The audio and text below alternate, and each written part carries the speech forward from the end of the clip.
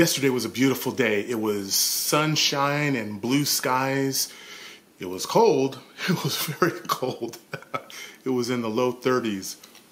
But I thought, regardless of how cold it is, it's so beautiful outside. Let me grab my camera and my tripod and go to the park and let me do the best I can to film something and produce some content to be able to share with you in this channel. And man, I spent over 2 hours trying to find the right shots, trying to get the lighting correct.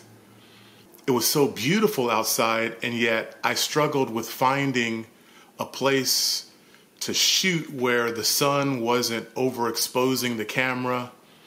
And I could not find 10 minutes worth of filming that was usable. And I ended yesterday extremely frustrated. Like, I cannot believe it's so beautiful out here, and I spent all of this time videotaping, and at the end of the day, I don't have anything to show for it. I didn't accomplish what I intended to accomplish for the day. And boy, last night was a difficult night because I was up and down with my emotions, so frustrated that I wasn't able to accomplish what I wanted to accomplish. And boy, that got me to thinking, there are many days when I don't feel like at the end of the day, the things on my to-do list, the people that I wanted to spend time with, whatever I wanted to accomplish in the day, I just didn't get it done. I mean, I still have 24 hours, 7 days a week, just like everybody else. And there are some days where, my goodness, I wonder, what in the world did I do today? I felt like I did a lot of activity.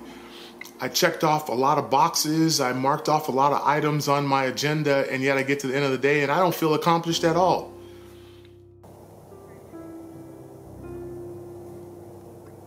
I think there's one thing that we all have in common, and that is we want to be productive. We want our activities during the day to matter. We want to accomplish something. We don't want to spend a lot of time working at something and getting our education at something and saving money at something or going to the gym and working out, and then we do it over and over and over and over, and at the end of it, we haven't moved the needle. We haven't accomplished those things that we want. We haven't measured up to our own standard for success, which means it's important ahead of time to define success. And this morning I got up and I thought about how beautiful yesterday was. Because of the storms that have been coming through where I live, I haven't had a lot of mornings and afternoons with the sky completely blue, no clouds. It was so lovely, so beautiful.